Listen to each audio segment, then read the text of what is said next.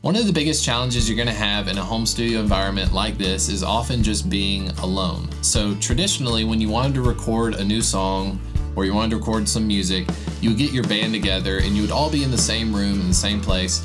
You could essentially be performing the song live, but it would be recorded to tape or it would be recorded to the computer on things like Pro Tools or Studio One.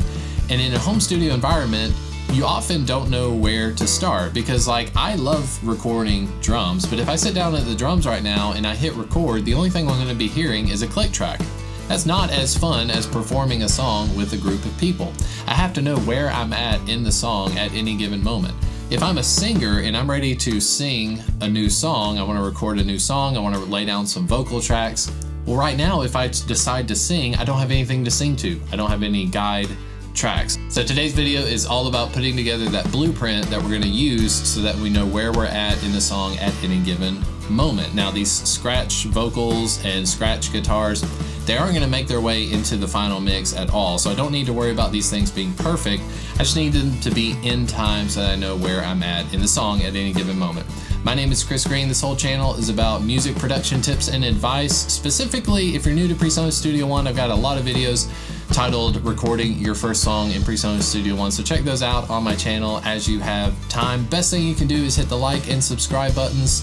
Videos like these aren't super spicy on YouTube, so if you hit like and subscribe, that goes a long way in supporting the channel. With that being said, let's jump into PreSonus Studio One and let's record some blueprints. As you can see, we've already got a session pulled up in PreSonus Studio One. This is the YouTube song. The last video, I recorded the intro to this song, which was just a bunch of gang vocals, kind of like an a cappella chorus to start the song. Might add some more stuff to that later on, but I've already got the tempo set at 85 beats per minute. If you don't have the tempo set for whatever your song is, go to the bottom of the screen where it says tempo, click the number that's represented above that, and make sure you put in the number for your song.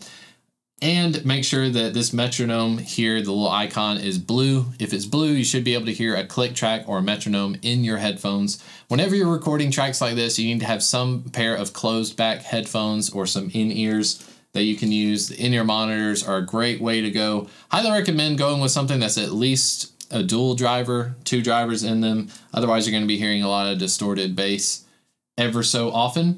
At the top of the screen, you can see I've already got some arrangement stuff laid out. I'll show you how I made that in just a little bit, but the first thing I need to do is create a new guitar track and a new vocal track. So I'm gonna go up to where it has the plus button for create a new track. I'm gonna call this one Guitar Guide. I'm gonna switch it to an audio track. I want one guitar guide, mono. That's gonna come in through my electric guitar direct, which is my third input on my RME interface. I click OK.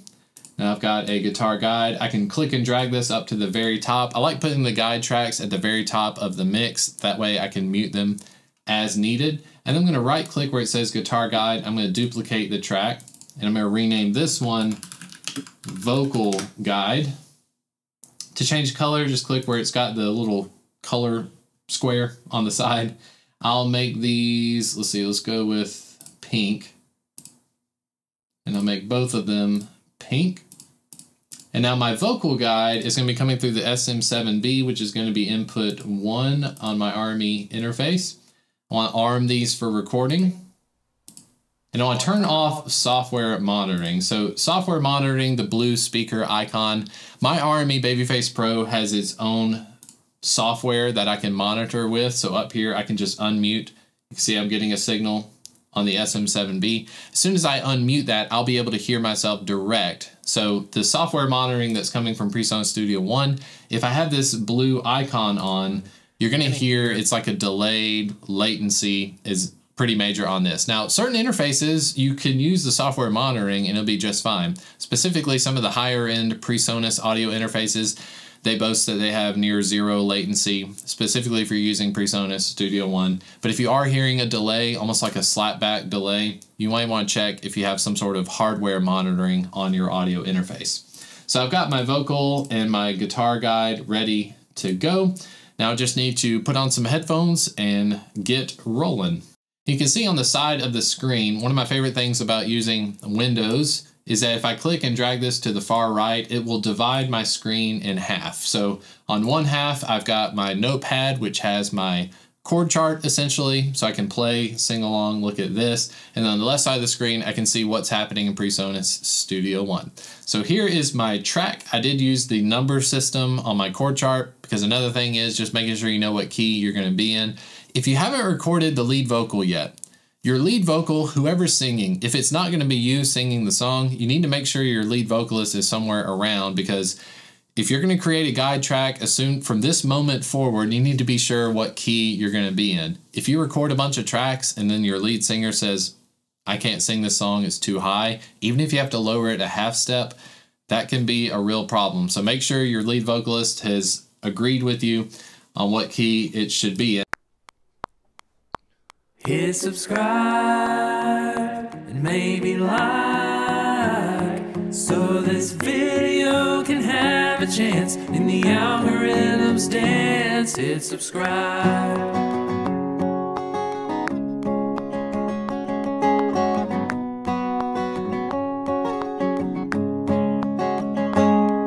You probably didn't notice at 8 a.m. today I published yet another video. You probably scrolled right past it, so I thought that I might ask that you go back and give it a try. 'Cause 96% of those that watch my videos have yet to hit that button called subscribe. So if you don't mind me asking, I'd like to take a chance to see if you would kindly oblige. Hit subscribe, and maybe like, so this video can have a chance in the algorithm's dance. Hit subscribe.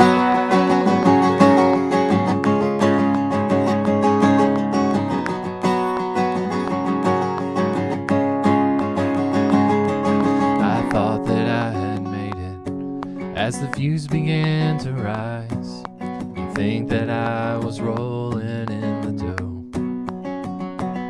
But I got a notification, a copyright violation. So here I am asking one more time. 'Cause 96% of those that watch my videos have yet to hit that button called subscribe. If you don't mind me asking, I'd like to take a chance to see if you would kindly oblige. Hit subscribe, maybe like, so this video can have a chance in the algorithm's dance. Hit subscribe.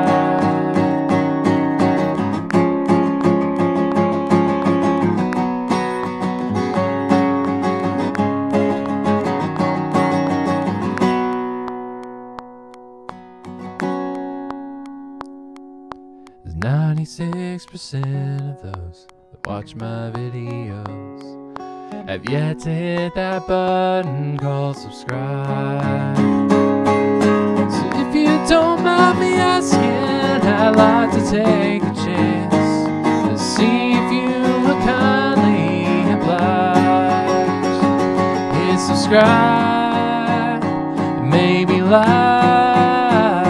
so this video can have a chance in the algorithm's dance. Hit subscribe. Hit subscribe. Oh, hit subscribe. Okay, it's a fun song. We're going to be adding on the arrangement tool now. Go up to where it has add tracks. Right next to where it has add tracks, there's some horizontal bars. If you can't see the arranger view, just click that and then make sure the arranger tab is open. Then when you zoom in, anytime you want to add a tab, this is essentially just like a label letting us know where we're at. Just double click anywhere within the arranger tool here. And you can, on the right side of the tab, you see these two arrows, you can click and drag this out to be as long as you want it to be.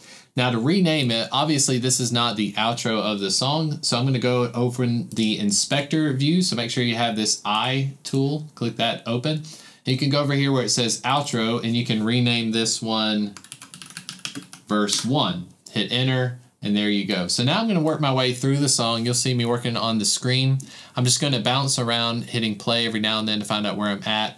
And I'm going to go ahead and lay out the arranger. And you'll also notice as I'm going through, I'll probably change some of the colors of the tabs as well.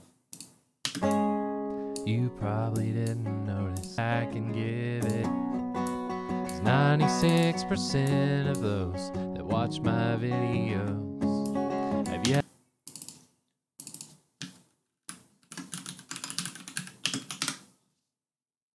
See if you hit subscribe, maybe like. So this is subscribe. I thought that I had made it as the views began to rise. You think that I was rolling in the dough, but 'cause 96% of those that watch my videos have yet to hit that button called subscribe. Hit subscribe, maybe like, so this video can have a chance in the algorithm stance. Hit subscribe.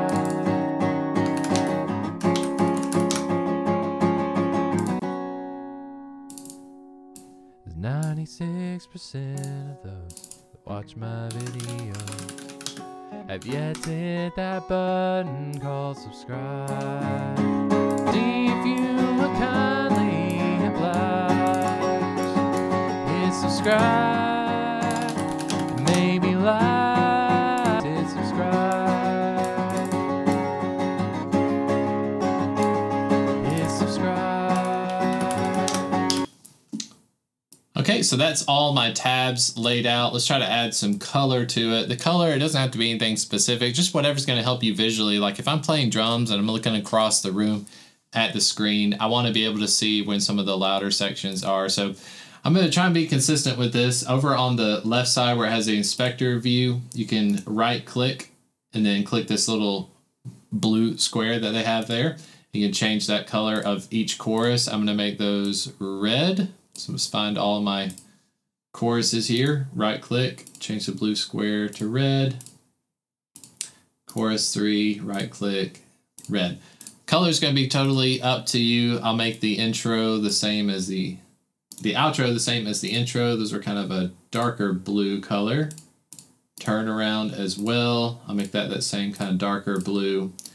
Verse 1, let's make that, let's see. Let's go with purple. Purple. There. And then the pre-choruses, let's just go with a green.